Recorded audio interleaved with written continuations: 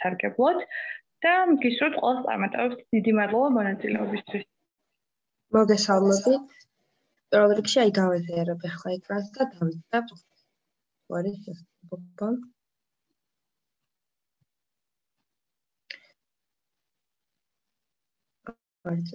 მოგესალმებით. ჩვენ ვართ იურიდიული ფაკულტეტის მეორე კურსის სტუდენტები, ვსწავლობთ ივანე ჯავახიშვილის სახელობის თბილისის სახელმწიფო უნივერსიტეტში.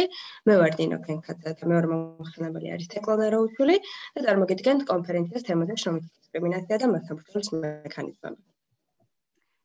საქართველოს კონსტიტუციის პრეამბულით აღიარებული სახელმწიფოებრივი ნება სოციალური სახელმწიფოს დამკვიდრებისა პირდაპირ და უშუალო კავშირშია დასაქმებულის უფლების დაცვასთან. შრომით ურთიერთობებში თანასწორობის უზრუნველყოფა და დისკრიმინაციის პრობლემა საქართველოში სამწუხაროდ დღემდე გამომწვევად რჩება, როგორც ნორმატიულ, ასევე პრაქტიკულ დონეზე.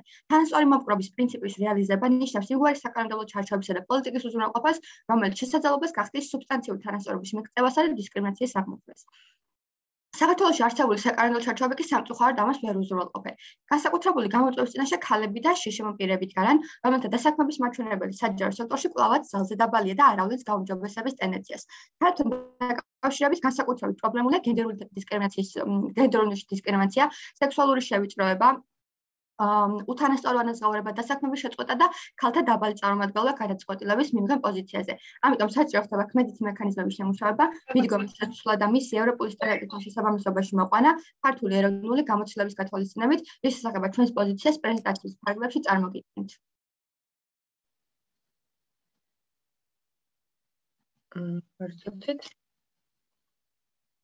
ზოგადად საქართველოს კონსტიტუციის მე-11 მუხლი საუბრობს თანასწორობაზე და აღნიშნავს, რომ ყველა ადამიანი სამართლის წინაშე თანასწორია და აკრძალულია დისკრიმინაცია მათ ადამიანების დამახასიათებელი რაიმე ნიშან-თვისებების და გამო.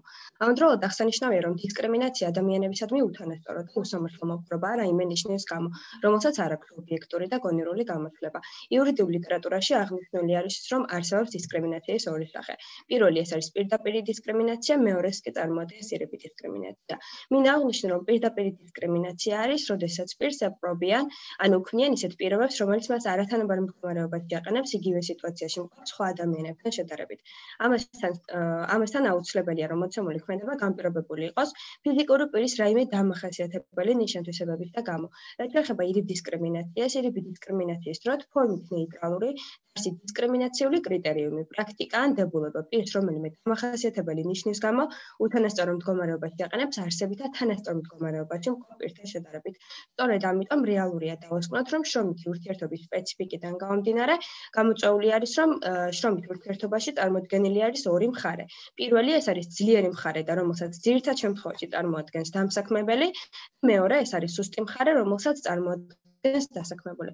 სწორედ ამიტომ რეალურად უთქვა, რომ შრომითი ურთიერთობისთვის ბუნებრივად დამახასიათებელი დისბალანსი აყალიბებს სუბიექტებს შორის უფლებათა სტრუქტურულ ასიმეტრიას. შრომის სამართლის ფუნქცია კი არსებული ასიმეტრიის შეზღუდვა და ნეიტრალიზება. ვინაიდან მივიჩნევთ, რომ როგორც ძლიერი მხარე უნდა იყოს დაცული, შრომითი კანონმდებლობით ასევე აუცილებელი არის, რომ სუსტი მხარე, რომელსაც წარმოადგენს დასაქმებული, იყოს კანონმდებლობით დაცული. შრომის კოდექსი განასხვავებს წინასახელშეკრულებულ ურთიერთობებს და შრომით ურთიერთობებს. წინასახელშეკრულებულ ურთიერთობა ეს სრულდება მას შემდეგ, რაც დასაქმებელი დაასაქმებს ან უარს იტყვის პირს დასაქმებაზე, ხოლო შრომითი ურთიერთობა წარმოიშობა დასაქმებულის მიერ დამსაქმებლისთვის სამუშაოს ფაქტობრივი შესრულების მომენტიდან.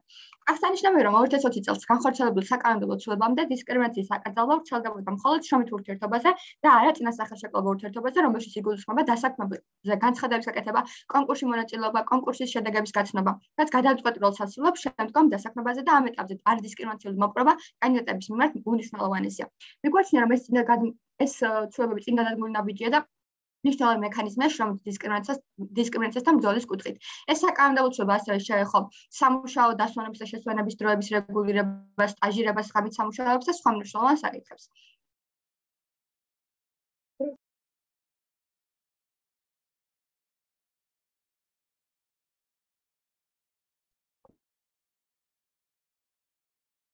ინი შენი ხმა არ გვესმის. ბოდიში, ჩვენ დროის ლიმიტის გამო გადავწყვეტეთ, რომ გაგაცნოთ ის რეკომენდაციები, რომლებსაც მივიცნოთ, რომ საჭიროა, რადგან აღმოიფხვრას ის პრობლემა, რომლებსაც ხვდებით შრომითი დისკრიმინაციის ფარგლებში. პირველ რეკომენდაციას წარმოადგენს შემდეგი. კვლევის შედეგები მიუთითებს, რომ შრომის კანონმდებლობაში არსებული რედაქცია მაინც არ უზრუნველყოფს ქალთა დაცვას დისკრიმინაციისგან სამუშაო ადგილზე. მიუხედავად ამისა, დისკრიმინაციის მსხვერპლების მიმართ სასამართლოსადმი მიმართვის ძალიან დაბალი რიცხვია, რაც ნიშნავს იმას, რომ როგორც ქალთა მიერ საკუთარი უფლებების შესახებ დაბალ ცნობიერებასთან ერთად ისინი განიცდიან სამართლებრივი დახმარების სერვისების ნაკლებობას. ამ მხრივ მიგვაჩნია, რომ მნიშვნელოვანია საზოგადოებაში საკუთარი უფლებებისა და მათი დაცვის შესახებ, ასევე ცნობიერების დასამაღლებელი კამპანიების შემუშავება და ამასთან შრომითი დისკრიმინაციის მსხვერპლთა დასაცავად დახმარების სერვისების დახვეწა და მოდიფიცირება. ეს მნიშვნელოვანი ნაბიჯი იქნება იმისთვის, რომ მოხდეს შრომითი დისკრიმინაციის ფაქტების გამოვლენა და ამ მხრივ დროული რეგულირება. ამავდროულად ჩვენი კონფერენცია მოიცავს მეორე რეკომენდაციას. მეორე რეკომენდაციის მიხედვით მივიჩნევთ, რომ მნიშვნელოვანია დაცული იყოს კანდიდატების პირადი ცხოვრება და საკანონმდებლო დონეზე დარეგულირდეს კონკრეტულ კითხვათა კლასიფიკაცია, რომელიც გამორიცხავს იმ შეკითხვების დასმის შესაძლებლობა, რომელთა დასმა არ არის რელევანტური და აუცილებელი დასაქმების შესახებ გადაწყვეტილების მისაღებად. კერძოდ, მნიშვნელოვანია აღვნიშნოთ, რომ ეს კითხვები ძირითადად შეეხება კანდიდატის ოჯახურ მდგომარეობას, ფეხმძიმებას, ოჯახის დაგეგმარებას და ასე შემდეგ. პირადი ხასიათის სიტყვები, რის შედეგადაც თითოეული კანდიდატი დაცული იქნება პირად არამართლზომიერი ჩარევისა და სხვადასხვა ნიშნით არათანაბარი მოპყრობისას. რაც შეეხება მესამე რეკომენდაციას, რომელიც გავითვალისწინებთ მე და თეკლემ, არის შემდეგი. უნდა აღინიშნოს, რომ საქართველოს შრომითი კოდექსი იცავს 2 სულ მედუზურ 3 წლამდე ასაკის ბავშვის მომავლის ღამის შრომისგან, თუმცა კოდექსში არაფერია ნათქვამი ისეთ შემთხვევებზე, როგორ უნდა იმოქმედოს დამსაქმებლებმა, ან რა ღონისძიებები უნდა გაატაროს მათ, რომ ქალის სამსახური და სამუშაო ფუნქცია უკავშირდებოდეს ღამის შრომას, მაგრამ როგორ უნდა მოხდეს მისი გადაყვანა დღის საათებში, ან როგორ უნდა გაუხანგრძლივდეს მას შვებულება. ასეთი შემთხვევების მკაცრი განსაზღვრა და რეგულირება მოხდება კანონში, თავიდან ავიცლებთ ღამის შრომასთან დაკავშირებულ პრობლემებს და დიდებს. მნიშვნელოვანი პრობლემა საზოგადოების ცნობიერებაში ვაწყდებით.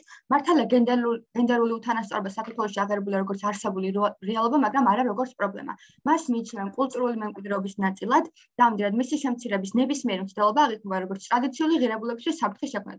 ვფიქრობ, რომ ზემოთხსენებული ცნობიერების დასამაღლებელი კამპანიები მნიშვნელოვანი და ეფექტური გზა იქნება საზოგადოების ამგვარი დამოკიდებულების შესაძლებლად. საბოლოო ჯამში ქართულობაში შრომითი დისკრიმინაცია არაერთი საკანონმდებლო ცვლილების მიუხედავად კვლავაც პრობლემად რჩება. ამასთან მნიშვნელოვანია იმის ხაზგასმა, რომ საკანონმდებლო ცვლილებამ შრომითი დისკრიმინაციის აღიარების გარკვეული შედეგები გამოიღეს, ისიც მოწესრიგდა და შემუშავდა მთელი რიგი მექანიზმები, რომლებიც აქამდე საკანონმდებლო დონეზე მოწესრიგებული არ იყო, რაც რასაკვირველად დადებითად შესაძლებელია.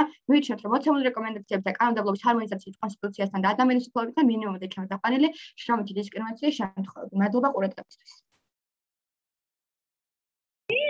ძალიან დიდი მადლობა. ძალიან საინტერესო პრეზენტაციისთვის. ქალბატონინოს თუ ექნება რაიმე სახის რეკომენდაცია შენიშნა არჩევად თუ არა და მაშინ გადავიდეთ შემდეგი არიან გიორგი ჩაჩხიანი და გვანცა დოლბაი. კი ბატონო, მე ეკა ვინიშნავ თან და ალბათ ბოლოს საერთო ჯამში ალბათ ჯობი. მადლობა. კარგით, მადლობა. მაშინ ველოდებით ბატონ გიორგის და გვანცა. მოგესალმებით, მე ვარ გიორგი ჩაჩხიანი და გვანცა დულბაიასთან ერთად წარმოგიდგენთ ჩვენს მოხსენებას თემაზე პარლამენტში გენდერული კვოტირების როგორც პოზიტიური ქმედების მოდიფიცირება. ვახავთ ფაქულტეტის სტუდენტები და ჩვენ დღევანდელი მოხსენების ფარგლებში შევეხებით რიგ საკითხებს და ეს საკითხები მოგავსავთ თავდაპირველად პოზიტიური ქმედების არსის განხილვა და მისი მიმართება უბრალოდ შრომითი ურთიერთობების დაკავშირებით იქნება პოზიტიური ქმედების ზოგადი თვალსაზრისით მიმართება ამერიკის შეერთებული შტატების საკონსტიტუციო სასამართლოს. გიორგი, ბოდიშ გიხდით, ანუ მარტო მე მესმის გიორგის ხმა ცუდად თუ უბრალოდ ხარვეზია ყველასთან? არა, მე მგონი ხარვეზია გიორგისთან, ცოტა ცუდად ისმის გიორგის თქვენი ხმა. ახლა ცუდად ისმის? ეხლა კარგად შედარებით. მივიხილავ ასევე პოზიტიური ქმედების კონსტიტუციურობას ამერიკის შეერთებული შტატების სასამართლო პრაქტიკაში კერძოდ რუზენაის სასამართლოს რომელსაც ასევე საკონსტიტუციო მიმართულებითაც ამოწმებს თურმე ვისწავლოთ საქართველოს უბრალოდ კვოტირების სისტემაზე და მათ შორის საქართველოს საკონსტიტუციო სასამართლოს პრაქტიკაზე შესაბამისად ჯამში საქართველოს ის გადასახადი. თავდაპირველად ვინჩიო იმაზე თუ რას ნიშნავს პოზიტიური ქმედების არსი და რა არის მაპატიეთ რომ გაწყვეტინებთ მართლა ძალიან არ მიყვარს უცალ წყვეტინებთ ხომ უბრალოდ მართლა ცუდად ისმის თქვენი ხმა მაპატიეთ ფაქტიურად გაუჩვენოთ იქნებ რაიმე საკითხი გამოვასწოროთ ერთი წუთის კურსს მომს გავიკეთე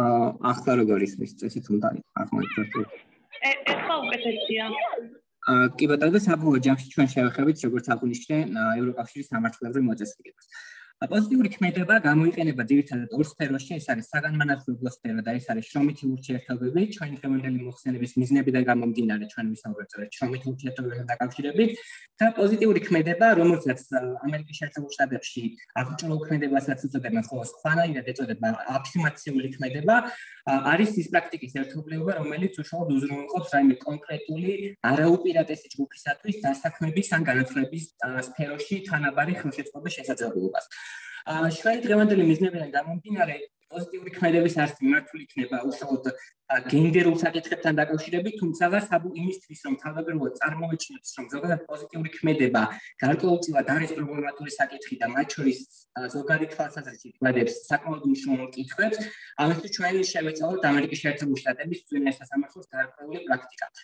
პირველი საქმე ზოგადად რომელშიც პოზიტიური ქმედების მიმართულებით იქნა განხილული, ეს იყო 1974 წლის საქმე, სადაც რომელიც უშუალოდ არსებითი განხილულისთვის არ მისულა ადრე შეწყდა, თუმცა სადაც საბოლოო ჯამში მოსამართლებმა ჩამოაყალიბეს გარკვეული თავისი განსხვავებული მოსაზრებები და სადაც ითქვა, რომ თანასწორობის დაცვის მუხლი ზოგადი გადმოსახედით ბრძანებს ამ კრიტიკულ შემთხვევაში მართალია ეს რასობთან დაკავშირებით, თუმცა ზოგადი პოზიტიური ქმედების მუხლთან დაკავშირებით ხავსი ტიპის ნიშნები შეინიშნება, რომ ეს არის უშუალოდ ბარიერების შექმნას უწყობს ხელს და უშუალოდ მათ აღმოჩნდა. ამიტომ როცა ჩვენ საუბრობთ ზოგადად დისკრიმინაციის აკრძალვაზე, პოზიტიური ქმედება, რომელიც შეიძლება რაღაცნაირად ეხმარებოდეს მას, მოცემულ საქმეში გამოჩნდა, რომ შეიძლება იყოს აგრეთვე პრობლემატური. მორიკის საქმე ამერიკის შეერთებულ შტატების სასამართლო პრაქტიკაში, სადაც დადგინდა, რომ პოზიტიური ქმედება გარკვეულწილად არის არაკონსტიტუციური, ეს არის ბეკის საქმე, რომელშიც უშუალოდ იხსნა ხავსი ტიპის მოსაზრება, რომ აპლიკანტი, რომელიც კარგავს ხელმისაწვდომ ადგილს სხვა კანდიდატთან შედარებით, თუნდაც იმიტომ, რომ მას აქვს გარკვეული ნიშნის დაცული მახასიათებელი, ეს შეიძლება არ იყოს კონსტიტუციასთან შესაბამისობაში.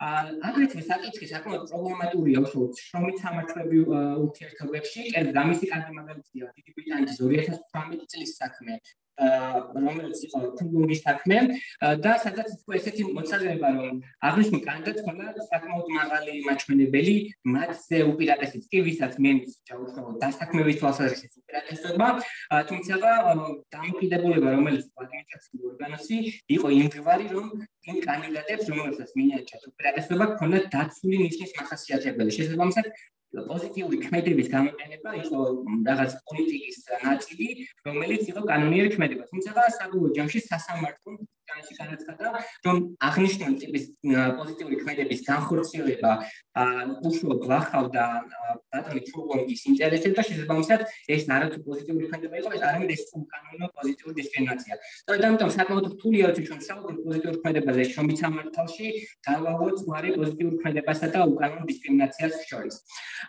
საკითხის შესაძლებლად ჩვენ მოვიხილოთ საქართველოში არსებულ რეგულირებას და საქართველოში კერძოდ პარლამენტში არსებული კვოტირების სისტემით. ეს იქნება ფაქტობრივად ორი მნიშვნელოვანი მახასიათებლით. ერთი ეს არის საქართველოს საარჩევნო კოდექსის 213 მუხლის მეორე პუნქტი, რომელიც უშუალოდ ამბობს, რომ სია უნდა იყოს იმგვარად დაკომპლექტებული, რომ ოთხეულში ერთი პირი მაინც უნდა იყოს განსხვავებული სქესის წარმომადგენელი და მეორე საკითხი, რომელიც გარკვეულწილად ცვლილება შეიტანა მოცემულ დანაწევრში, ეს არის საკუთარ სასამართლოს 2020 წლის 25 სექტემბრის გადაწყვეტილება. სადაც გადაწყვეტილებაში გარკვეული პუნქტების გამოყენება ყველაზე მნიშვნელოვანი იყო. კერძოდ ის, რომ დასახელებული უშუალოდ თანაზომიერების ტესტის კომპონენტებში თავსდებოდა მოცემული რეგულირება და შესაბამისად ლეგიტიმური მიზანი, რაც მოცემული ნორმის ამის მიღწევის გამოსავალ საშუალებას წარმოადგენდა უშუალოდ კვოტირების სისტემა. გარდა ამისა, პარლამენტში დაიმიჯნა უშუალოდ პროფესიული საქმიანობა პარლამენტარიზმის საქმიანობასთან და ფაქტობრივად საქართველოს საკონსულტაციო სამართლო ეთახება იმ შესაძლებლობას, რომ აფირმაციული ქმედება, ანუ პოზიტიური ქმედება ცალკეულ შემთხვევაში შეიძლება იყოს არაკონსტიტუციური, მაგრამ მან ხაზი გაუშვა, რომ პარლამენტის წევრად არ ხდებიან კვალიფიკაციის შესაბამისად. შესაბამისად, ეს არის საზოგადოების პირადი გემოვნების თვალსაზრისით არჩეული წევრები, შესაბამისად ამ შემთხვევაში პრობლემას საკონსულტაციო სამართლო აღწევს. და გარდა საკონსულტაციო სამართლის პრობლემას ის არის ის, რომ თუნდაც იმ მოთხოვნში რომ ერთი იყოს მამაკაცი, მოცემული რეგულირება არ არის უშუალოდ ლეგიტიმური მიზნის მიღწევის თანაზომია და შესაბამისად არის არაკონსტიტუციური. მსგავსი ტიპის საქართველოს რეგულირებიდან განსხვავებით ჩვენ გვაქვს სლოვენიაში ცოტათი განსხვავებული რეგულირება და ამაზე განიხილავს მოცემული საქმის ადამიანის უფლებაც, რომელსაც ხედავთ მიგრანტი ადამიანის უფლებათა ევროპული სასამართლო და სლოვენიაში პირიქით მოცემულობა, სადაც არის 25%-იანი კვოტირების სისტემა და მოცემულ დავაში უშუალოდ არ იყო დაკომპლექტებული საკმარისი მამაკაცებით პარტიული ლისტა და შესაბამისად ამიტომ პარტიამ წააგო ეს საქმე სასამართლოთან მიმართებით. ხო, როგორ იქნება უშუალოდ ევროკავშირის რეგულირება ამაზე თამბობილი კონცეფცია. მადლობა გიორგი, მოგესალმებით. რაც შეეხება უშუალოდ ევროკავშირის პრაქტიკას გენდერულ კვოტირებასთან დაკავშირებით, ეს არის ძალიან საინტერესო პრაქტიკა. გამომდინარე იქიდან, რომ როგორც გიორგიმ უკვე შედარებითი ანალიზი მოახდინა, ამერიკაში როგორ ხდება გენდერული კვოტირება, არის თუ არა ამაზე ემხრობიან თუ არა საკონსტიტუციო სასამართლოები უშუალოდ გენდერულ კვოტირებას ამერიკაში და მან ასევე შეადარა ქართული რეალობა. ქართული რეალობა ძალიან ჰგავს ევროპის ქვეყნებში დამკვიდრებულ პრაქტიკას, რაც გულისხმობს იმას, რომ ევროპის სახელმწიფოებიდან ევროკავშირის 27 სახელმწიფოდან 22 სახელმწიფო მისდევს გენდერული კვოტირების პრაქტიკას. ანუ ფაქტობრივად ჩვენ ხედავთ იმ მსგავსებას, რომელიც საქართველოსა და ევროპის სახელმწიფოებს აკავშირებს, ევროკავშირის სახელმწიფოებს აკავშირებს. მაგალითად 27 არსებული სახელმწიფოდან დღესდღეობით 22 სახელმწიფოში არსებობს ეს კვოტირება, როგორც ვახსენე, და არის ორი განსხვავებული კვოტირების სისტემა, როგორიც არის სავალდებულო კვოტირება და ნებაყოფლობითი, ანუ პარტიული კვოტირების სისტემა. სავალდებულო კვოტირება გულისხმობს იმას, რომ საკანონმდებლო დონეზე არის დაწესებული ის თუ როგორ გადაწილდება მანდატები, ანუ მანდატების გადაწილებასთან დაკავშირებით აუცილებელია, რომ დაცული იყოს ის კვოტები, რომელსაც კანონი ადგენს, აი როგორც მაგალითად გიორგიმ უკვე ახსენა სლოვენიის შემთხვევაში, ეს არის ანუ სავალდებულო კვოტირება და სხვა მაგალითები არის მაგალითად ბელგია, ესპანეთი, იტალია და სხვები. რაც შეეხება პარტიულ ნებაყოფლობით კვოტირებას, ეს არის ფაქტობრივად დამოკიდებული სახელმწიფოს ჩვეულებაზე, ანუ იმ პრაქტიკაზე, რომელიც უშუალოდ პარტიებში არის ჩამოყალიბებული და ამ შემთხვევაში ნებაყოფლობითად პარტიები ადგენენ კვოტებს, რომლის მიხედვითაც არ შეიძლება სის დაკომპლექტება, პარტიული სის დაკომპლექტება იმ პროცენტზე დაბალი ან მაღალი მაჩვენებლით, რომელიც არის დაწესებული. რაც შეეხება დანარჩენ 5 ქვეყანას, იმიტომ რომ ჩვენ 27-დან 22 ვახსენეთ, დანარჩენი 5 სახელმწიფოდან არის დანია და ფინეთი, რომელიც წარმატებული სახელმწიფოების მაგალითებია და გამომდინარე იქიდან, რომ 40% სცილდება ორივე სახელმწიფოში ქალთა წარმომადგენლობა პარლამენტში, ამიტომ არ მიიჩნევა საჭიროდ, რომ არის იმისი საჭიროება, რომ იყოს დაერგილი გენდერული კვოტირების სისტემა, ხოლო დანარჩენ სახელმწიფოების მიეკუთვნებიან ბალტიკის და აღმოსავლეთ ევროპის სახელმწიფოები და იქ არის არაერთი რეკომენდაცია გაცემული შუალ ევროკავშირის მიერაც, რომ აუცილებელია დადგინდეს გენდერული კვოტირება. წარმატებულ მაგალითს, როგორც უკვე ვახსენე, არის მაგალითად ბელგია. 1999 წელს ბელგიაში ქალთა წარმომადგენლობით ორგანოებში იყო ძალიან დაბალი, სცილდებოდა იყო 15% ნაკლები, 16% უკაცრავად და სწორედ გენდერული კვოტირების მეშვეობით 16%-დან გაიზარდა 38%-მდე. და რაც შეეხება არა მარტო ევროკავშირის სახელმწიფოებს, არამედ უშუალოდ ზესახელმწიფოს მაგალითზე, როგორც არის ევროკავშირი, ანუ სუპრანაციონალური კავშირი, ეს არის აქ მიუხედავად იმისა, რომ არ არსებობს კონკრეტული გენდერული კვოტირების სისტემა, გამომდინარე იქიდან, რომ ევროკავშირს არ აქვს იმისი უფლებამოსილება, რომ დანერგოს ასეთი სისტემა, მიუხედავად ამისა, სახელმწიფოები ავრცელებენ შიდა კანონმდებლობით პრაქტიკას და სწორედ სახელმწიფოები, როცა აგზავნიან წარმომადგენლობას ევროპარლამენტში, ის ცდილდება სწორედ ამის დამსახურებით 2020 წლის თებერვალში 39.5%-ზე მეტ შეადგენენ ქალები და რაც ძალიან დიდ მიღწევად მიიჩნევა. რომ არ გაგრძელდეს ძალიან, გავაკეთებ მოკლე შეჯამებას, რაც გულისხმობს იმას, რომ ჩვენ პრეზენტაციაში მიმოვიხილეთ 3 სხვადასხვა სხვადასხვა სისტემა ფაქტობრივად გენდერული კვოტირების მიმოხილეთ პრაქტიკა თუ როგორ მიუგებია სახელმწიფოები გენდერული კვოტირების დანერგვას შიდა კანონმდებლობაში და ჩვენი პირადი მოსაზრებით და უშუალოდ გადაჭრის გზასაც რასაც ვხედავთ როგორც გიორგი მახსნა შრომით სფეროში დისკრიმინაცია ქალებს ძალიან ეხებათ და წარმომადგენლობით ორგანოში ქალების წარმომადგენლობის გაზრდა შეუწყობს ხელს იმას, რომ დაიმსხვრეს ქალთა მიმართ არსებული სტერეოტიპები და ხელი შეეწყოს თანასწორობას და თანასწორობა არის აუცილებელი პრინციპი დემოკრატიისა, ფუნდამენტური პრინციპია და მიუხედავად იმისა, რომ ძალიან ბევრი მიიჩნევს გენდერულ კვოტირებას ლიბერალური დემოკრატიის ფუნდამენტურ პრინციპში ხელოვნურ ჩარევად, ჩვენი პირადი მოსაზრებით საქართველოს რეალობაში აუცილებელია რომ იყოს გენდერული კვოტირება, რათა თანასწორობა იყოს მიღწეული მომავალი თაობებისთვის. და რომ არ იყოს გენდერული კვოტირება, როგორც გაერთიანებული ერების ქალთა ორგანიზაციის აღმასრულებელი დირექტორი ამბობს, ამ სისტემის შემოღების გარეშე გენერალური თანასწორობის დაკვირვებას ამ არსებული ტემპით კიდევ 50 წელი დასჭირდება, რის ფორმებაც ჩვენ არ გაგვაჩნია და სწორედ ამიტომ მიგვაჩნია, რომ გენდერული კვოტების შემოღება, რაც არ არის ძალიან მაღალი, 35-40% არის საკმაოდ ლეგიტიმური და რელევანტური საქართველოს რეალობასთან, ჩვენ მივიჩნევთ, რომ გენდერული კვოტირების სისტემა არის მისასალმებელი ჩვენს მიერ. და დიდ მადლობას გიხდით ყურადღებისთვის.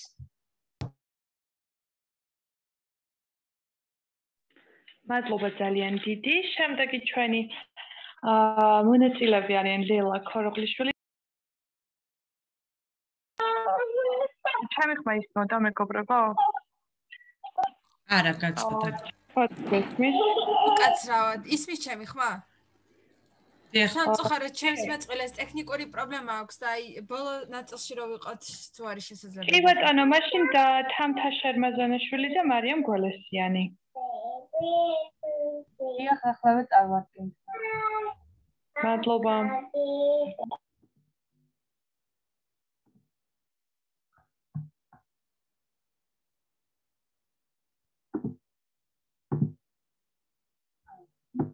მოგესალმებით, ჩვენ ვართ მარიამ გველესიანი და თამთა შერმაზანაშვილი თბილისის სახელმწიფო უნივერსიტეტის მესამე კურსის სტუდენტები ჟურნალისტიკის მიმართულებით და წარმოვიდგენთ საკონფერენციო თემას შრომითი სამართალი კერძო სექტორში. საქართველოში შრომითი სამართალი შესახებ ფორმები როგორც საჯარო, ასევე კერძო სექტორებს 2006 წლიდან შეეხო. აქ იგულისხმება ბიზნესის თავისუფლად მუშაობა, რაც წარხანისდებდა ინვესტიციებს და ეკონომიკაზე დადებით გავლენას მოახდენდა. 2017 წლის კვლევით, რომელიც ევროკავშირმა დააფინანსა და ჩაატარა გაეროს განვითარების პროგრამის დახმარებით, გამოკვლეული იქნა მოსახლეობის აზრი შრომით სამართალთან დაკავშირებით. თბილისის მასშტაბით 21%-მა განაცხადა, რომ ყველაზე მეტად მათი უფლებებიდან შრომითი უფლებები ირღვევა. ხშირად კონტრაქტების დადებაც კი არ ხდება სუბიექტსა და კერძო კომპანიებს შორის. შრომითი სამართლის ზღვრებას ვაწყდებით სამუშაო საათების მხრივაც. ამ შემთხვევაში ზეგანაკვეთური სამსახურის პირობებშია პრობლემა. კანონი ითვალისწინებს შემდეგს. 40 საათი არის სტანდარტული ზეგანაკვეთისთვის, 48 საათი კი დაშვებულია თუ საწარმოს აქვს გზაზე სპეციფიკური რეჟიმი. თუმცა აღსანიშნავია, რომ ზეგანაკვეთური სამუშაოსთვის არ კონკრეტდება თუ რამდენი თვე უნდა გადაუხადოს საქმებელმა დასაქმებელს. მშობლების ანაზღაურებაც ხშირ შემთხვევაში არაა დაცული. ადამიანს აქვს უფლება ერთთვიანი მშობლება მოითხოვოს თვის განმავლობაში, მაგრამ მცირე საწარმოებში ანაზღაურებას ვერ იღებენ მშობლების პერიოდში. რის გამოც ურჩევნიათ, რომ საკუთარ უფლებებზე თქვან უარი უმუშაო პირებმა და მთელი წელი იმუშაონ. ეს რა თქმა უნდა საფრთხეს უქმნის მათ ფიზიკურ და ფსიქოლოგიურ ჯანმრთელობას. აღსანიშნავია ის საკითხიც, რომ კერძო სექტორში შეიძლება შიდა სამუშაო წრეში კორუფციასა და უკანონობას ჰქონდეს ადგილი, რაც საკმაოდ ხშირად ხდება ხოლმე. ვთქვათ, ასისტენტმა ან მდივანმა ამ დაბალი რანგის მომუშაოს გულისხმობ, რომელიც წააწყვეტა უკანონობას და კორუფციას კონკრეტულ კომპანიაში, ხმა ვერ ამოიღოს სამსახურის დაკარგვის შიში. ეს მასზე რა თქმა უნდა ფსიქოლოგიური ზეწოლა და მისი უმწეობით მანიპულირებაა. სხვა პრობლემებზე რომ გადავიდეთ, ისევ არასათანადო ანაზღაურება უნდა ვახსენოთ. ასევე ცალკე საკითხია თანხის გადანაწილება სქესობრივად. მამაკაცები გაწეული შრომისთვის უფრო მეტს იღებენ ვიდრე ქალები. დიახ, საქართველოს ფარგლებში შრომითი სამართლის ზღვრების არაერთი, ესე ვთქვათ, კონკრეტული შემთხვევა შეგვიძლია მოვიყვანოთ მაგალითად, თუნდაც არის გადაწყვეტილება, რომ მთელი ღამის განმავლობაში სამუშაო ადგილზე დაეტოვებინა დასაქმებულები ღირსეული შრომის უფლებას მნიშვნელოვან საფრთხეს უქმნიდა ეს გადაწყვეტილება პირველი ლოკდაუნის პერიოდში. როგორც საინფორმაციოები აღნიშნავდნენ, ღამის გათების სათანადო პირობები მაღაზიებში არ არსებობდა და დასაქმებულებს ხშირად უწევდათ, რომ საწყობებში გაეთანებინათ ღამე.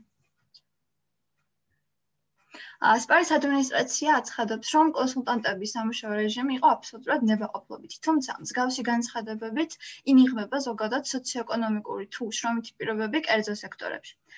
სერვისის სექტორში დასაქმებულებს არ აქვთ პროფესიული კავშირები, რომლებიც მათ უფლებებს დაიცავს. უმუშევრობის დაზღვევისა და შემწეობის სისტემების არარსებობა კი სამსახურის დაკარგვის შემთხვევაში მათ ტოვებს შემოსავლის გარეშე. ეს ფაქტორები სპარსა და სხვა სოციალურ ვაჭრობის ქსელებში დასაქმებულ კონსულტანტებს უბრალოდ სხვა არჩევანს არ აძლევს. სპარის გარშემო განვითარებული მოვლენები კიდევ ერთხელ ცხადყოფს, რომ სოციალურ ვაჭრობის ქსელებში დასაქმებული კონსულტანტებისა და პირების უსაფრთხოებას, ასევე ღირსეულ შრომით პირობებსა და ანაზღაურებას, შრომით უფლებების დაცვის უკვე არსებული მექანიზმები ჯერჯერობით ვერ უზრუნველყოფენ, რაც კიდევ ერთხელ უსვამს ხაზს მათი რეფორმირების აუცილებლობას. ამ პროგრამის გადაჭრა არც ერთი მარტივი საკითხია, თუმცა შეგვიძლია რამდენიმე პუნქტი გამოვყოთ რჩევის სახით. მაგალითად, ჩატარდეს სისტემური მონიტორინგი შრომით პირობების შესახებ, თუ რამდენად დაცულია დასაქმებულთა უფლებები და შრომის უსაფრთხოების სტანდარტები.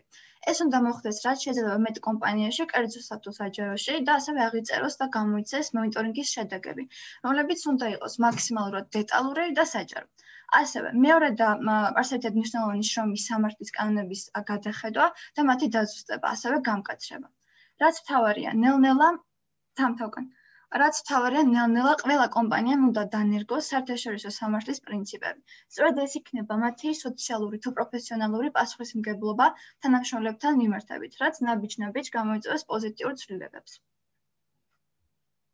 ამრიგად, რომ შევაჯამოთ, შრომითი სამართალი საქართველოში ბევრი პრობლემით არის წარმოდგენილი, აუცილებელია ბიზნესმა და მთავრობამ შეთანხმებულად განიხილოს ეს საკითხები და იზრუნოს არსებული პრობლემების აღმოფხვრაზე. სულ ეს იყო, გმადლობთ ყურადღებისთვის. დიდი მადლობა. შემდეგი ჩვენი მონაწილეები არიან ანა ფანჩვიძე და ანა ბევრი კითხულობ გვარს გუნჯოა. პაპატია, მოდი. არა უშავს, გუნჯოა.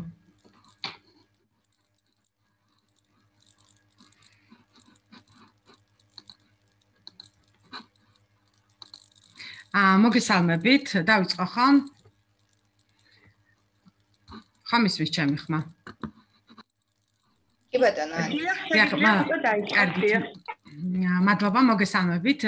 ჩვენ გახლავართ კავკასიის საერთაშორისო უნივერსიტეტის პირველი კურსის სამართალმცოდნეობის სტუდენტები და დღეს წარმომადგენლები გახლავართ შრომით უფლებების საკითხზე, ანა გონჯოა და ანა ფანჩვიძე. ჩვენ დღეს მიმოვიხილავთ ზოგადად პრობლემას, რაც საზოგადოებაში არსებობს და არ განვიხილავთ თუნდაც შრომითი უფლებების კუთხით პუნქტებს და კანონში ჩანაწერებს და ზოგადად პრობლემაზე ვისაუბრებთ. შრომითი დისკრიმინაცია, რაც ნამდვილად აქტუალურია დღეს და საქართველოში დგას ეს პრობლემა, იმის მიუხედავად, რომ ვცდილობთ საზოგადოება თუ სახელმწიფო დარეგულირდეს, ეს პრობლემა მაინც არსებობს დღეს და სამწუხაროა, რომ 21 საუკუნეში კიდევ გადაუჭრელი რჩება ეს პრობლემა. რაც შეეხება შრომით დისკრიმინაციას, საზოგადოებაში ნამდვილად მუსირებს აზრი და მხოლოდ აზრი არა, რომ სხვადასხვა ნიშნით ადამიანები უმცირესობა, რელიგიური კუთვნილება თუ განსხვავებული ორიენტაციის გექნება პრობლემები დასაქმებაზე. თუნდაც ავიღოთ ჩვეულებრივი ადამიანი, მაგალითად კონსულტანტი, რომელიც მუშაობს დღე და ღამ. ის არის ასევე შუშების მწმენდავი, ის არის დამლაგებელი, მეზოვე, აღმწერი და ამ აღწერილობიდან გამომდინარე მას ექვითება თანხა იმ შემთხვევაში თუ დანაკლისია ნავაჭრის, ხომ? ეს ის დისკრიმინაციულია, რომ ის ისედაც ძალიან ცოტა ხელფასით კიდევ უფრო უმცირდება და უნახევრდება, მაგრამ მას არ აქვს სხვა საშუალება, რომ დატოვოს სამსახური, რადგან დღეს მინიმუმამდე არის დაყვანილი ადამიანის საარსებო მინიმუმი და ისიც რომ არ გამოიმუშაოს, მას პრობლემები ექნება. ამიტომ უწევს ამ წნეხის ქვეშ მუშაობა და დისკრიმინაციულ გარემოში მუშაობა. რაც შეეხება შეზღუდული შესაძლებლობის მქონე ადამიანის, რაც ნამდვილად აქტუალურია, ასევე იქნება პირობა, რომ ისინი დასაქმდნენ, მაგრამ ესიც გადაუჭრელია დღეს. რაოდენ მტკივნეულია თემა, როდესაც შეზღუდული შესაძლებლობის ადამიანს კიდევ მეტად უზღუდავს დამსაქმებელი უფლებას, იმუშაოს, რეალიზდეს და კიდევ უფრო მეტად საკუთარი ემოციური დატვირთვა არ გაიუარესოს, არამედ შეუმსუბუქდეს. და ასევე აღსანიშნავია, რომ შეზღუდული შესაძლებლობები არ არსებობს. ჩვენ ადამიანები უწესებთ თავად მათ შეზღუდულ შესაძლებლობებს, იმიტომ რომ ისინი შესაძლოა და ხშირ შემთხვევაში ბევრჯერ ყოფილა ფაქტი, რომ ჩვენზე მეტად გონება გახსნილები და ჩვენზე მეტად გონებრივი შესაძლებლობებით აღემატებიან ხოლმე ამ დასაქმების პირობებს და აკმაყოფილებებს. ასევე ხშირად არის ხოლმე ხუმრობები, მართალია ესეთი პატარა მოცულობის, მაგრამ საკმაოდ შინაარსობრივია. დირექტორები ხშირად იმეორებენ შრომამ შექმნა ადამიანი ხუმრობის სახით, მაგრამ ჩვენ თუ ვუპასუხეთ მას, რომ შრომამაც მოკლა ადამიანი, ხვალ ზეგ შეიძლება ჩვენ გავთავისუფლდეთ, რაღაცა მოიფიქროს მან დამსაქმებელმა და უბრალოდ მისი აზრი და იდეა რომ არ გავიზიარეთ, გაგვანთავისუფლოს, რაც ასევე ძალიან პრობლემურია, რადგან ჩვენ არა გვაქვს უფლება, ჩვენს გავიხუმროთ, ჩვენს თავისუფლად დავაფიქროთ ჩვენი აზრი და თანაბარ უფლებიან გარემოში ვიმუშაოთ. ეხლა კი სიტყვას გადავცემ ჩემს პარტნიორს ანა გუნჯუას. მოგესალმებით, მე ვისაუბრებ ასაკობრივ ცენზაზე. ასაკობრივი ცენზა არის სამსახურში აყვანისას უპირატესობას აჭინიჭებენ, რა თქმა უნდა, ახალგაზრდებს, როდესაც შუახნის ასაკის ადამიანები მიდიან სამსახურის საშუალებლად, ამ დროს, რა თქმა უნდა, ეუბნებიან გასაუბრების დროს, რომ უფრო ახალგაზრდა კადრები გვჭირდება. თქვენ უკვე არაფერი ანუ თქვენთვის ადგილები არ გვაქვს. ამით კი მათ დისკომფორტს იწვევენ, მათი უფლებები ირღვევა და ფიქრობენ, რომ აღარაფერი აღარ შეუძლიათ. არ აქვს მნიშვნელობა თუ ახალგაზრდაზე მეტი იცი, მეტი შრომა შეგიძლია და მეტი გამოცდილება გაქვს. რა თქმა უნდა, ახალგაზრდებს ანიჭებენ უპირატესობას. ფიქრობ, რომ გამოსავალი ამაში იქნება, რომ ორივესთვის შეიქმნეს დასაქმების აუცილებლობის შესაძლებლობა. რადგანაც არც ხანში, არც უფროსი ასაკის ადამიანის დასაქმებაც უნდა შეიძლებოდეს და ახალგაზრდის უფლებებიც არ უნდა ილახებოდეს. ახლა კი ვისაუბრებ მიწადმოქმედების რესურსების გამოყენების შესახებ. 21 საუკუნის ტექნოლოგიებისა და ციფრული განვითარების სამუშაოებმა მიივიწყა სოფლის მეურნეობა, ანუ მიწადმოქმედების რესურსი. დაივიწყეს თუ ბუნებრივი პროდუქტი, რომელიც ჩვენ ჯანმრთელობას კარგად, ჩვენ ჯანმრთელობისთვის სასარგებლო იყო. დაივიწყეს მიწადმოქმედება, სოფლები, გადმოინაცვლეს ქალაქებისკენ, რითაც შემდგომ ამით შემდგომ გაჩნდა უმუშევრობა. ჩემი აზრით სახელმწიფო უნდა შექმნას აუცილებლად და ხალხი დააინტერესოს, რომ განხორციელდეს, რომ შეიძლება სოფლის მეურნეობით დასაქმდეს, მაგალითად ეს იქნება ჩაის პლანტაციები თუ სხვა სახის დასაქმებები. ამდენი უმუშევრობაც არ იქნება ქვეყანაში.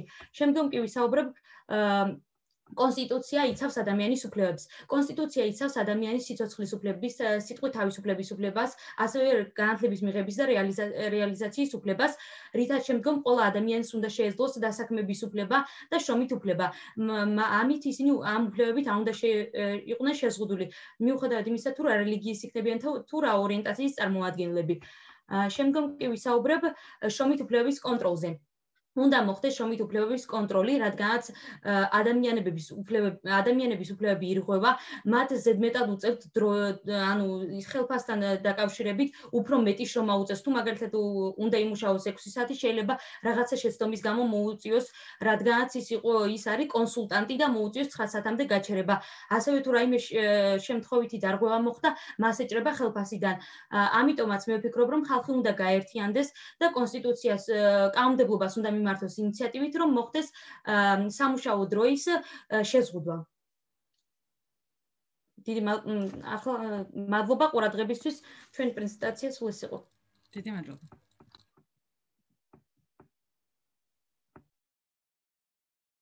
მადლობა ძალიან დიდი. შემდეგი ჩვენი მონაწილეები არიან ანა ნობრელიძე და გვანცა კვარაცხელია. გამარჯობათ.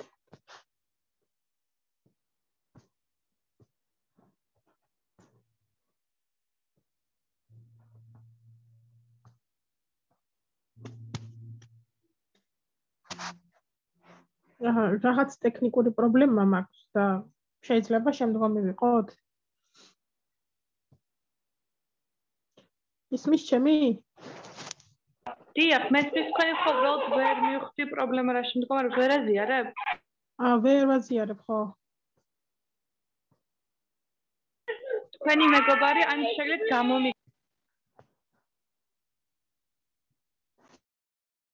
თუ შეგიძლიათ მეილზე გამომიგზავნოთ და დავწერთ. ბოდიში ხმაურისთვის. კარგით, მეილზე გამოგგზავნით.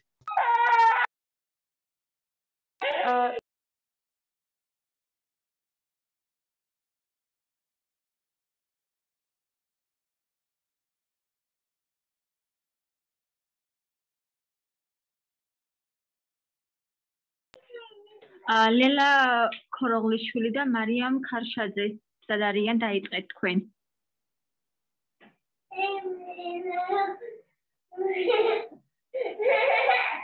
გავაზიარე პრეზენტაცია, დიახ, გავაზიარე პრეზენტაციას ახლა. კარგი.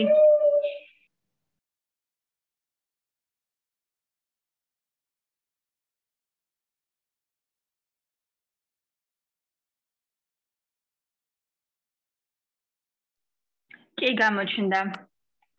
მოგესალმებით. კი, ისმის. კარგით, მაშინ დავიწყებ. ალბათ ყველას გაგიგონია ცნობილი ქართული გამოთქმა, რომ შრომა აკეთილშობილებს ადამიანს და დამეთანხმებით, რომ შეუძლებელია არ დავეთანხმოთ ამ ცნობილ გამოთქმას. შრომა სწორედ ის ცნება, რომელიც კაცობრიობის არსებობას უფრო ღირებულსა და მრავალფეროვანს ხდის. ვერ გავექცევით იმ ფაქტს, რომ სამწუხაროდ არსებობენ ორგანიზაციები, ადამიანები თუ დაწესებულებები, რომლებიც ახორციელებენ შრომით დისკრიმინაციას. თავდაპირველად აუცილებელია აღნიშნული ტერმინი განვარტოთ. საქართველოს შრომის კოდექსის თანახმად დისკრიმინაცია გულისხმობს განზრახ ან გაუფრთხილებლობით პირის განსხვავებას, გამორიცხვას ან უპირატესობის მინიჭებას შემდეგი ნიშნებით, რაც წარმოდგენილია ჩვენ სლაიდზე. ეს შეიძლება იყოს რასა, კანის ფერი, სექსუალური ორიენტაცია და ასე შემდეგ. აქვე უნდა აღინიშნოს, რომ ამავე კანონის მეხუთე მუხლი მთლიანად ეთმობა სახელმწიფოს მხრიდან დისკრიმინაციის აკრძალვას და ეს აკრძალვა ვრცელდება როგორც შრომით ურთიერთობებზე, ისე წინასახელშეკრულებო პერიოდზე. ეს კი იმას ნიშნავს, რომ საქართველოს ოფიციალური დოკუმენტი მაქსიმალურადაა მიმართული ადამიანთა უფლებების დაცვისა და დისკრიმინაციის აღმოფხვისკენ, რაც უდავოდ კარგია და შეუძლებელია არ აღნიშნოთ ეს. თუმცა სამწუხაროდ თეორია ყოველთვის როდივლინდება პრაქტიკაში სრულფასოვნად და ეს ფაქტი საქართველოს ისტორიაში მკვეთრად იკვეთებოდა ხოლმე. საქართველოში შრომით ურთიერთობებში თანასწორობის მიღწევა ერთ-ერთი უმნიშვნელოვანესი გამოწვევა იყო და კვლავ რჩება. აქვე უნდა აღინიშნოს, რომ 2013-2014 წლებში შეიქმნა საკანონმდებლო ჩარჩო დისკრიმინაციის აღმოსაფხრელად და იმ პერიოდში ეს კანონი საკმაოდ უძლური აღმოჩნდა, რადგან ვერ პასუხობდა რეალობაში არსებულ უთანასწორობის მასშტაბებს და ასევე ვერ აკმაყოფილებდა ევროპული სამართლის მოთხოვნებს. აღნიშნული საკანონმდებლო ჩარჩო 2018 წლის მონაცემებით უკვე შედარებით დაიხვეწა, თუმცა პრობლემის სრულფასოვნად აღმოფხვისგან ჯერ კიდევ საკმაოდ შორს მიმყოფებით. ამ ძალზედ მნიშვნელოვანი პრობლემის დაძლევა რთულია არა მხოლოდ ჩვენს ქვეყანაში, არამედ მსოფლიოს მრავალ განვითარებულ თუ განვითარებად ქვეყნებში.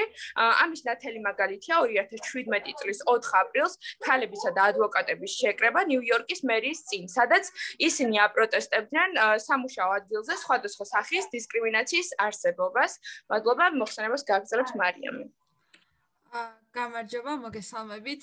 ახლა მე ვისაუბრებ უშუალოდ შრომით ურთიერთობებზე. ერთი წუთით პრეზენტაცია. გაჭედა ერთი წუთით. შრომითი ურთიერთობები საბაზრო ეკონომიკის ერთ-ერთი წამყვანი და რთული ელემენტია და აქ ერთიანდება როგორც მომუშავისა და დამქირავების ინტერესები, ასევე მკვეთრადაა გამოხატული საზოგადოებაში მიმდინარე სოციალურ-ეკონომიკური მოვლენები. საქართველოში 2017-2018 წლის სახალხო დამცველმა შეისწავლა დისკრიმინაციის გავლენის 159 ფაქტი. ყველაზე დიდი ადგილი და ნაწილი მოდიოდა სექსუალურ დისკრიმინაციაზე. შემდეგ იყო განსხვავებული პოლიტიკური აზრის დისკრიმინაცია და ბოლო ადგილი ეჭირა რელიგიური ნიშნის დისკრიმინაციას. მიმდინარე ანგარიშის თანახმად სექსუალური შევიწროების მქონე ქალბატონებში იყო მსგავსი ტენდენციები და ისინი აღნიშნავდნენ, რომ მათ უჭირდათ ამ ყველაფერზე ხმამაღლა საუბარი და უმეტეს შემთხვევაში ისინი ვერ ასე ვთქვათ რთული იყო რომ თავი დაეცვათ სასამართლოს წინაშე მდგომარეობა არანაკლებ რთულია შშმ პირებთან რადგან მათ არ აქვთ ადაპტირებული სამუშაო გარემო და ისეთი ადამიანები ვისაც აქვს მენადაქვაითება და ამასთან უჭირთ გადაადგილება არ აქვთ ადაპტირებული სამუშაო პირობები რაც შეეხება საზოგადოებაში LGBTQ თემის მიმართ კვლავ არ არის მიმღებლობა და არის ჰომოფობიური განწყობები და რაც ართულებს ამ ადამიანების საზოგადოებაში ინტეგრაციას და მათ დასაქმების და სწავლის ხელშეწყობას ასევე ჩვენ ხშირად ხვდებით ხოლმე დისკრიმინაციულ განცხადებებს გარკვეულ შრომის ხელშეკრულებებშიც აი მაგალითად ხშირად არის ხოლმე მსგავსი ტიპის ვაკანსიები ისინი ეძებენ სასიამოვნო გარეგნობის მქონე გოგონას რაც არსებულ კანონმდებლობასთან დაკავშირებით თქვათ არის ის რომ ის ადამიანებს ისას როგორც პირდაპირ ასევე ირიბი დისკრიმინაციისგან მაგრამ ისეთ საკითხები როგორც არის სეგრეგაცია და განსხვავებული ნიშნის დისკრიმინაცია აქ საკმაოდ მწვავედ დგას სიტუაცია რაც შეეხება სექსუალურ შევიწროებას ჯერ კიდევ 2019 წლამდე საქართველოში კანონმდებლობის თანახმად ეს არ იყო დასჯადი და ერთგვარი შეიძლება წახალისებულიც კი უწოდოთ რომ ძალადობას ქვეყანა არ სჯიდა მაგრამ 2019 წელს ეს საკანონმდებლო ჩარჩო შეიცვალა და უკვე მასზე მოქმედებს ასე ვთქვათ გარკვეული მექანიზმები ისეთი ქვეყნები როგორიც არის ჩეხეთი სლოვაკეთი ისინი ასე ვთქვათ ხორვატია, ირლანდიის რესპუბლიკა, ისინი სამართლებრივ პასუხისმგებლობას აკისრებენ დამქირავებელსაც და რაც შეეხება პრევენციას და პრობლემის გადაჭრის გზებს, როგორც მოგეხსენებათ, ნებისმიერ პრობლემასთან საბრძოლველი ყველაზე ეფექტური და ძლიერი იარაღი ეს არის ცოდნა და ყველაზე მთავარი ეს არის ცნობიერების დონის ამაღლება საზოგადოებაში. მეორე ეს არის სახელმწიფო და კერძო სექტორების ჩართულობა. ისინი ერთდროულად უნდა იყვნენ აქტიურად ამ პროცესში ჩართული. რაც შეეხება ჩართულობასთან დაკავშირებით სახალხო დამცველი დღემდე აქტიურად არის ჩართული, მაგრამ ისეთი კერძო ინსტიტუტების შემთხვევაში მისი რეგულაციები ასე მკაცრად არ ვრცელდება. რაც შეეხება მედიას და ტელევიზიას, გარკვეული კამპანიები უნდა გაკეთდეს, იქნება ეს ვიდეორგოლები, ტრენინგები, სემინარები, ვორქშოპები, რომელიც ამ თემატიკასთან დაკავშირებით უნდა იყოს მიძღვნილი და სამართლებრივი მექანიზმებს რაც შეეხება, ისინი უნდა იყოს ეფექტური და საკუთარ მოვალეობას უნდა ასრულებდეს და ეს სანქციები იმას უნდა ნიშნავდეს, რომ ადამიანთა დამცირების ფაქტები უკვალოდ არ ქრება და მათ შესაბამისი რეაგირება მოყვება სახელმწიფოს მხრიდან. დიდი მადლობა ყურადღებისთვის, ჩვენი გამოყენებული ბიბლიოგრაფია და კითხვების შემთხვევაში სიამოვნებით მოგისმენთ.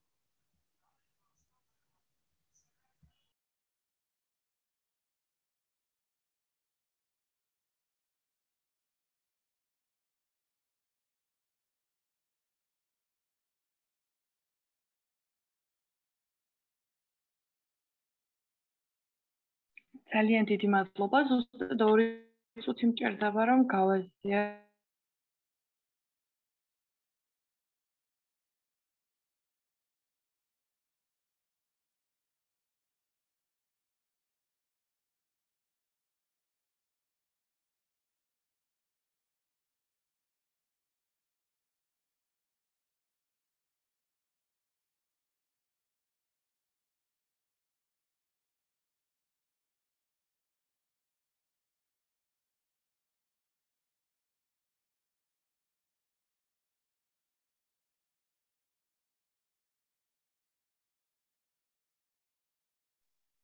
მაპატიეთ რომ გავუდინებთ.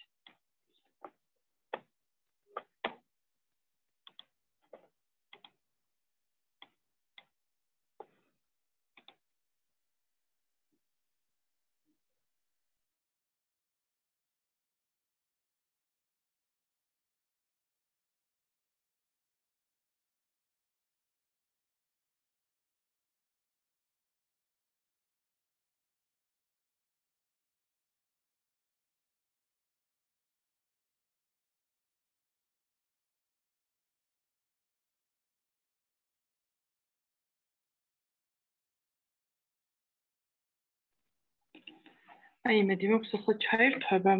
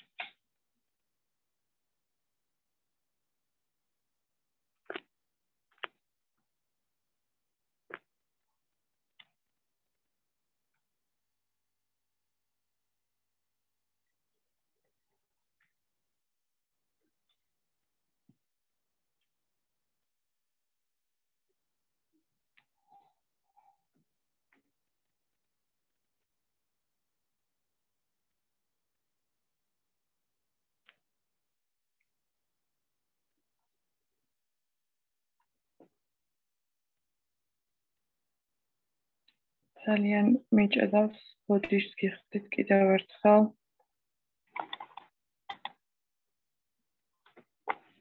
აი მგონი შემოვიდეთ თავიდან.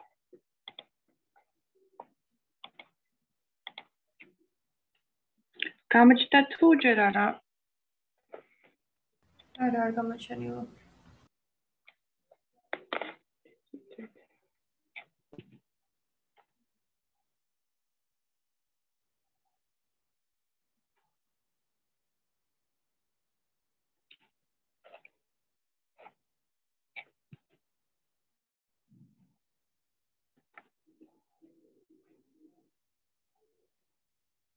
აი გამოჩნდა. ბოდიშს გიხდით, მე მგონი შეგიძლიათ დაიწყოთ და მაპატიეთ. მოგესალმებით. ჩვენ ვართ კვანცა კვარაცხელია და ჩემი მეწყვილე ანა ნობრელიძე. ჩვენი თემა არის შრომითი უფლებები როგორც ყოველსი პანდემიის პერიოდში.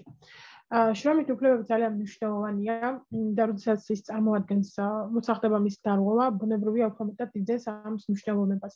საქართველოში 2020 წლის 26 თებერვალს გამოჩნდა პირველი კორონავირუსის შემთხვევა, რის შედეგადაც ზუსტად ფაქტიურად ერთ თვეში გამოცხადდა ლოკდაუნი. რამაც ასე ვთქვათ, გამოიწვია ჩაკეტვა ყველაფრის და ქვეყანა მოიცვა ფაქტიურად გაჩერდა. ამ შემთხვევაში ბუნებრივია პრობლემები შეექმნა დასაქმებულ პირებს, რომლებიც იყვნენ დასაქმებული სხვადასხვა სექტორში, ტურიზმის სექტორში თუ სხვადასხვა აქტივობებში, აქედან გამომდინარე, მათ შეიძლება ითქვას, რომ არ იცოდნენ თავიანთი უფლებები და არ ცოდნის გამო მოხდა მათი უფლებების დაკნინება ამ ხრივ. როდესაც სახელმწიფოც მოუმზადებელი შეხვდა ამ შემთხვევას, ვინაიდან და რადგანაც მას არ ქონდა, ასე ვთქვათ, მთელი სრული ინფორმაცია ოფიციალური და არაოფიციალური დასაქმებულ პირთა შორის.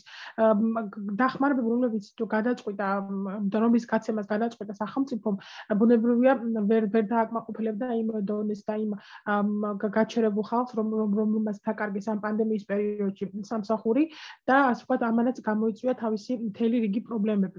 შრომის უფლება რას ნიშნავს, როდესაც დასაქმებული და დამსაქმებელ პირ შორის იდება ხელშეკრულება და როდესაც დასაქმებული ვალდებული არის, ასე ვთქვათ, რომ შეასრულოს რაღაცა კონკრეტული ვალდებულება იმ სამუშაო სფეროებში, რაც მას ევალება. აქედან გამომდინარე, ამ ევალების ამ დავალდებულების გარდა მათ უწევდათ პანდემიის პერიოდში, ვინც არ იყო დასაქმებული და არ შეექმნათ ის პრობლემა, რომ გაიშვათ სამსახურიდან, ასე ვთქვათ, ადრე მოსვლა სამსახურში იმ დროიდან დაკავშირებით ისინი დადიოდნენ, მათ შეეზღუდათ, ასე ვთქვათ, გარეთ გასვლა და ღამეებსაც კი ათენებდნენ რიგ სექტორში და მე ამას ვნიშნავ სუპერმარკეტების ქსელებში, რომლებმა ძალიან დიდი შეცდომები დაუშვეს და ასე ვთქვათ, ცუდად ექცეოდნენ იქ დასაქმებულ ახალგაზრდებს, სტუდენტები იქნებოდნენ ესენი თუ სხვადასხვა ასაკობრივი სხვადასხვა ადამიანები, აქედან გამომდინარე, მათ ასეთ შეიძლება ითქვას, რომ არ იცოდნენ შრომითი უფლებების შესახებ. დასაქმებული სარგებლობს სხვადასხვა სოციალური უფლებები და ეს სოციალური უფლებების შესახებ მას შეიძლება ითქვას, რომ არ აქვს ცდომა და არ იცის ბევრი რაღაცა. ხშირია ამ შემთხვევაში დარღვევები გაგვაჩნია ჩვენ სხვადასხვა, ასე ვთქვათ, სხვადასხვა შინაგანაწესი, რომელშ შინაგანაწესიც ახლა ისაუბრებს ჩემი მეწყვილე ანა ნობრელიძე. ისმის ჩემი ხმა, გამარჯობათ. დიახ, ისმის. კარგით, მე ვისაუბრებ ზოგადად მნიშვნელოვან საკითხებზე, ისეთია როგორც შრომის შინაგანაწესი. დამსაქმებელს უფლება აქვს დაადგინოს შრომის შინაგანაწესი, რომელიც წერილობით დოკუმენტს წარმოადგენს. დამსაქმებელი ვალდებულია გააცნოს ეს შრომის შინაგანაწესი დასაქმებულს. მინდა ასევე თქვენი ყურადღება გავამახვილო ისეთ მნიშვნელოვან საკითხზე, როგორიცაა შვებულება და რიგ შემთხვევაში ირღვევა შვებულების უფლებაც. ეს არის დასაქმებულის უფლება დასვენება განხილვაზე. შრომის კოდექსი ადგენს შვებულების გაცემის ზოგად წესს. კანონის შესაბამისად წლის განმავლობაში დასაქმებულს უფლება აქვს ისარგებლოს ანაზღაურებადი შვებულებით და ასევე არაანაზღაურებადი შვებულებით. ანაზღაურებადი შვებულების მაქსიმალური რაოდენობა განსაზღვრულია კანონის, რომელიც შეადგენს 24 სამუშაო დღეს, ხოლო ანაზღაურების გარეშე შვებულების რაოდენობა შეადგენს 15 სამუშაო დღეს. ანაზღაურებადი შვებულების მოთხოვნის უფლება დასაქმებულს მხოლოდ წარმოეშვება მას შემდეგ, რაც სამუშაო დაწყებიდან 11 თვის გასვლის შემდგომ. რაც შეეხება სამუშაო დროს, შრომის კოდექსი განსაზღვრავს სამუშაო დროის მაქსიმალურ როდენობას კვირის ჭრილში, რომელიც არ უნდა აღემატებოდეს 40 საათს, მაგრამ რიგ შემთხვევაში და უმეტესწილად საქართველოში ეს მოთხოვნა, ეს კანონის იმპერატიული მოთხოვნა ირღვევა. მინდა თქვენი ყურადღება გავამახვილო ისეთ მნიშვნელოვან საკითხზე, რა შემთხვევაში და როდის უნდა შეწყდეს შრომითი ურთიერთობები. შეწყვეტა შეიძლება მოხდეს როგორც დამსაქმებლის, ისე დასაქმებულის მხრიდან. თუმცა დამსაქმებლის მიერ შრომითი ურთიერთობის შეწყვეტის საფუძვლები წინასწარ და ამომწურავადაა კანონმდებლობის მიერ განსაზღვრული. შესაბამისად დაუშვებელია სხვა საფუძვლის შრომითი ხელშეკრულების შეწყვეტა. მაგრამ კანონი იცნობს ერთგვარ გამონაკლისს, მაგალითად, არანაკლებ 3 კალენდარული დღით ადრე გააფრთხილოს დასაქმებული ხელშეკრულების შეწყვეტის შესახებ. თუმცა 2 თვის კომპენსაციის წინასწარ გადახდა აუცილებლად უნდა მოხდეს. ვისაუბრეთ ჩვენ ზოგად საკითხებზე, მიმოვიხილეთ კანონის მოთხოვნები და ძირითადი დებულებები, თუმცა ამ მხრივ ირღვევა ეს კანონის მოთხოვნები და გამოდის ისე, რომ თავად დასაქმებული პირებიც აძლევენ დამსაქმებლებს იმის უფლებას, რომ დაირღვეს მათი შრომითი ურთიერთობები. ამიტომაც მნიშვნელოვნად მიგვაჩნია, რომ უნდა გადაიხედოს შრომის კოდექსი, იყოს მაქსიმალურად ინფორმირებული ყველა იმის შესახებ, თუ სად გადის ზღვარი ინტერესებს შორის და როგორ შეუძლიათ მათ თავდაცვა. ამ კუთხით საზოგადოების ცნობიერების ასამაღლებლად მნიშვნელოვნად მიგვაჩნია, რომ ჩატარდეს ტრენინგ კურსები სამუშაო ადგილზეც და მიეწოდოთ დასაქმებულებს ინფორმაცია ამ ყოველივე შესახებ. მადლობა, ჩვენ დავასრულეთ. ძალიან დიდი მადლობა ყველას მონაწილეობისთვის, ძალიან საინტერესო პრეზენტაციებისთვის.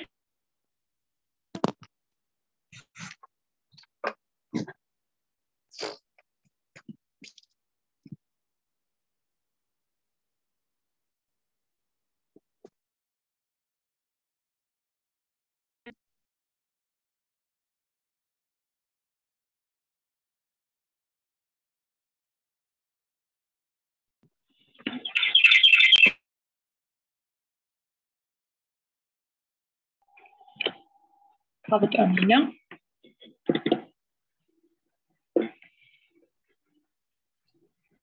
კი ბატონო, მოგესალმებით კიდევ ერთხელ.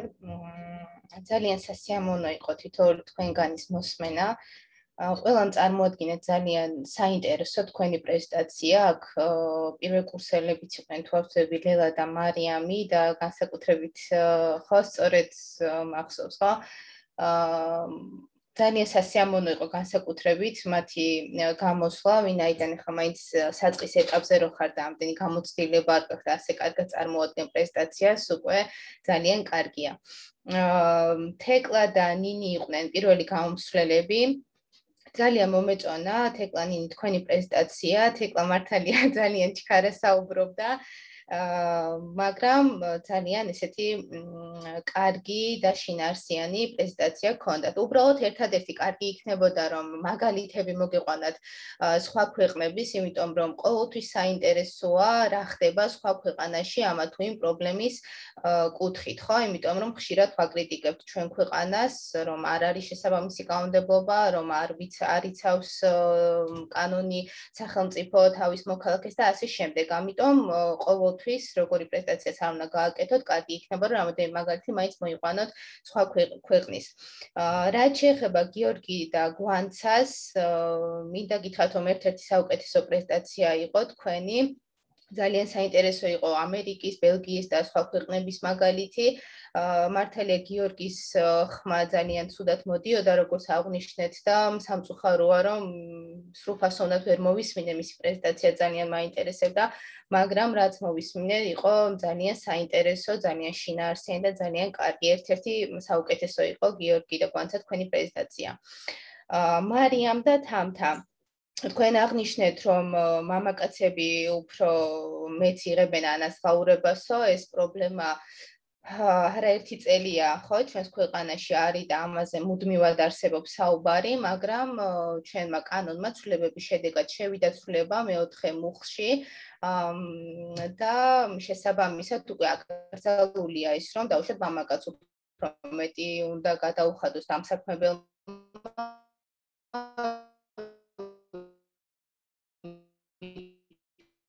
ხალბატონს თუ რა თქმა უნდა თანაბარი ორგანოს და თავისი უფლებები ამ კუთხით. თქვენ მოიყვანეთ ასევე სპარის მაგალითი, ეს სპარი, ორი ნაბიჯი და ამ შემდეგ ეს დაწესებულებები მუდმივად ყურადღების ცენტრიდან ხშირად არღვევენ დასაქმებულის უფლებებს და გეთანხმებით ამ საკითხში, რომ ამ კუთხით ძალიან დიდი პრობლემაა ჩვენს ქვეყანაში. რაც შეეხება ლელა და მარიამ, თქვენი პრეზენტაცია კარგი იყო ძალიან, ვინაიდან დაიწყეთ თქვენ 2013 წლის შრომის კოდექსით და მოყევით როგორ განვითარდა ის.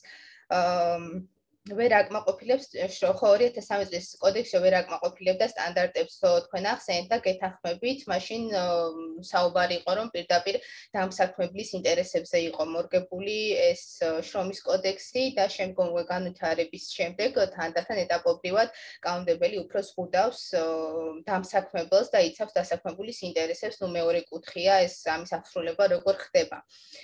ხო, შემდეგ აქ მინდა კიდე აღნიშნო, კარგი იყო სახალხო დამცველის ანგარიშის წარმოდგენა, ასევე შემოპირების საკითხი რომ გააჟღერეთ ძალიან გამიხარდა, იმიტომ ვფიქრობდი რომ ნეტა რომელიმეს თუ ექნება ამ საკითხთან დაკავშირებით თქო და კარგია რომ ეს წარმოადგინეთ.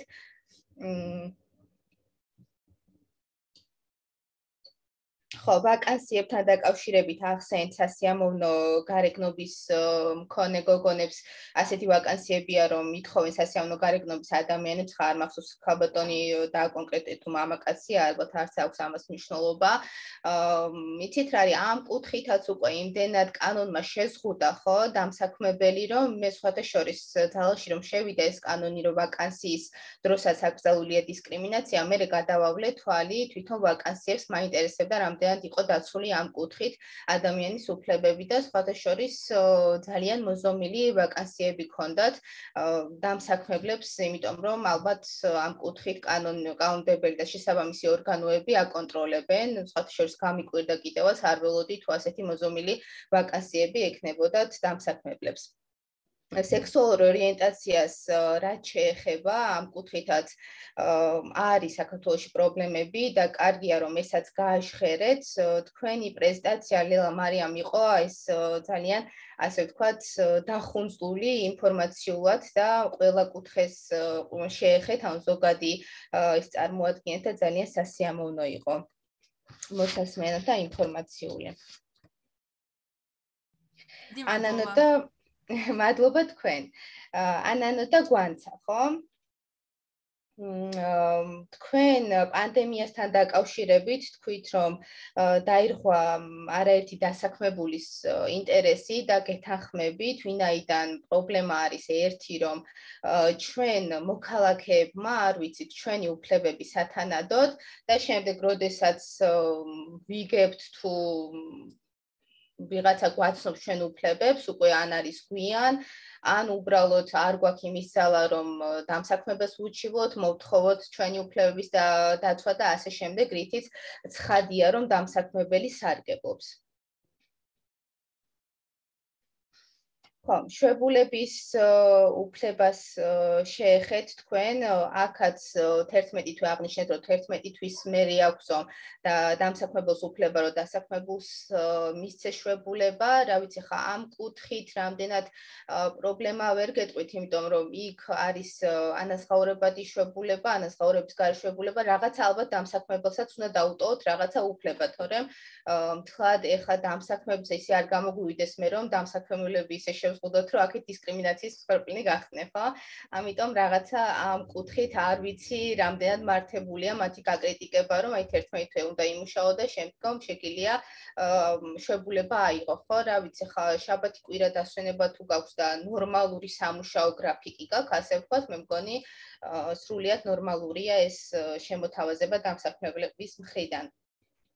უნდა გადაიხედო შრომის კოდექსიო თქვენ ახსენეთ შრომის კოდექსი ამ ეტაპზე კიდე გადაიხედოს კი ბატონო რაღაცა ცვლილებები არის რა თქმა უნდა კიდე შესატანი და ეს არასდროს არ დასრულდება და ყოველთვის იქნება გადასახედი კოდექსი და არა მარტო შრომის კოდექსი ვინაიდან ჩვენ ვცხოვრობთ ინფორმაციულ ეპოქაში შესაბამისად ყოველდღიურად იცვლება და ჩნდება ახალი პრობლემები თუ ახალი ინტერესები აქედან გამომდინარე ეს საკითხი რომ უნდა გადაიხედოს ყოველთვის დღის წესრიგში დგას. Ვფიქრობ, რომ ამჟამინდელი შრომის კოდექსში შეტანილი ცვლილებები არის ძალიან კარგი და მისაღები, რა თქმა უნდა, ხა შეიძლება რაღაცა ხარვეზი არსებობდეს, ზოგადად ხა ყოველთვის ვერ შეთანხმდება ადამიანი რაღაცა საზოგადოება და ერი იმაზე რომ რა არის კარგი ან რა არის ცუდი, ხო? იმიტომ რომ ამდენი ადამიანია და რა თქმა უნდა ერთ აზრზე ვერასდროს ვერ მივალთ, ხო? მთავარია რომ რაღაცა ფუნდამენტური უფლებები ადამიანის არ ირღვეოდეს. ძალიან კარგია რომ კანონმდებელმა ცალკე გამოყო დისკრიმინაციის ცნება, სახეები და აშენის ცალკე თავად გამოყო, ხო? ეს უკვე იმის მიმანიშნებელია, რომ ამ კუთხით ძალიან ისეთი ფუნდამენტური ცვლილებები მიმდინარეობს და ფიქრობს კანონმდებელი ამაზე. უბრალოდ ერთადერთი თქვენც აღნიშნეთ, რომ ბოდის ვიხდი და არ მახსოვს რომელი იყავით, აღსრულების პრობლემა გვაქვს, ხო, ანუ კონტროლის პრობლემა გვაქვს ჩვენ. ვინ გააკონტროლებს იმას, რომ ეს დასაქმებულის ინტერესებს იცავს. აი ამ კუთხით ალბათ უფრო მეტი სამუშაოა, ხო? და მე სულ ვეუბნები ხოლმე ჩემს სტუდენტებს, რომ თქვენ უნდა იცოდეთ თქვენი უფლებები, თორემ შენ იურისტმა როცა არ იცი შენი უფლება, ხომ, სხვა რიგითი მოქალაქე, ასე ვთქვათ, ექიმი იქნება თუ ბუღალტერი იქნება, იმას ხადია უფრო მეტად არ ეცოდინება. შენ რომ გეცოდინება, ხომ, საზოგადოების ნაწილს გეცოდინება ჩვენი უფლებები, ჩვენ შეგვიძლია რომ სხვას გაუზიაროთ ჩვენი ცოდნა და რომ დავინახავთ, რომ მისი უფლებები ირღვევა, ვუთხართ, რომ შენი უფლებები ირღვევა და შეგიძლია აი ამ გზას იმასთან, ხო, მიმართო. და დაიცვა შენი უფლებები. ხშირად უფლებები ირღვევა სწორედ იმიტომ, რომ არ ვიცით ჩვენი უფლებები. მეორე საკითხია, რომ რამდენად შეგვიძლია მოვითხოვოთ ჩვენი უფლებების დაცვა. ხო, ეს კიდე ცალკე საკითხია, მაგრამ ვფიქრობ, რომ თუ საზოგადოება დასაქმებულებს გულისხმობ, ერთად დავდგებით, პირობითად ვამბობ, ერთად დავდგებით, თორემ მე არ მაქვს ეს პრობლემა, ანუ ერთად დავდგებით საზოგადოება და მოვითხოვთ ჩვენი უფლებების დაცვას, ოღონდ გუნდურად, ერთდროულად, ვფიქრობ, რომ რაღაც შეიცვლება აუცილებლად დამსაქმებელი დაფიქრდება თავის ქმედებებზე. კარგი, თუ არ გამომჩა არავინ, მე მგონი სრულად ეკა ხომ არ გამომჩა ვინმე? არა, როგორც ყოველთვის ამომწყურავად იდეალურად უნაკლოდ ყველას მიეცით ფიდბექი და მიხარია რომ ჩემი მომავალი თაობა ხართ და ჩემი სახელმწიფო შვილები ხართ. ძალიან მიხარია და წარმატებებს გისურვებთ ყველას. მე მგონი ჩვენზე არ გითქვამთ ველოდებოდი, ნუ ისე ორიანა ვიყავით ჩვენ და მაინც საინტერესო იქნება და რა შეცდომა დაუშვით. კი, ცხადია.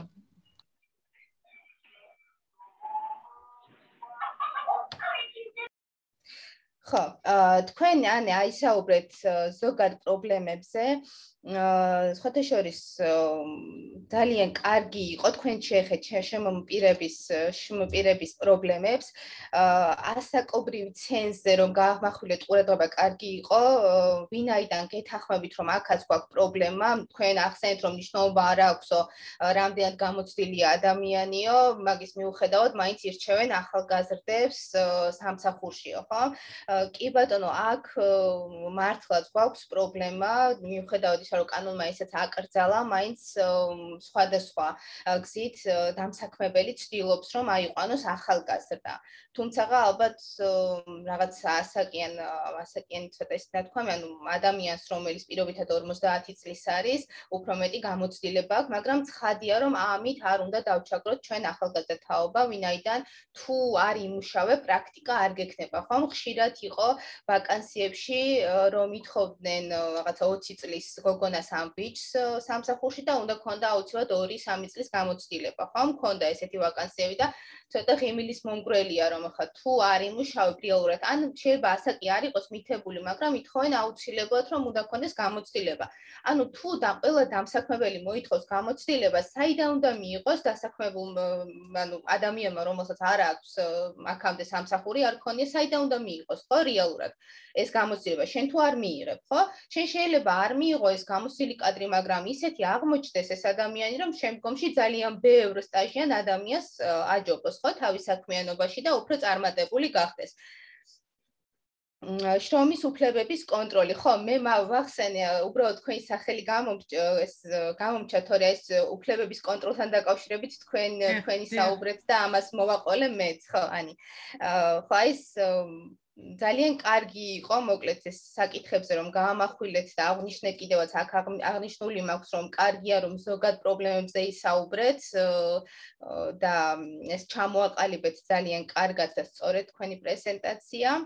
მოკლედ ძალიან დიდი მადლობა, ძალიან მისიამოვნე ყველას პრეზენტაციით. დიდი მადლობა. მადლობა ძალიან დიდი. კიდევ ერთხელ ქალტონინოს ძალიან დიდი მადლობა იმის რომ დაგვესწრო დღეს.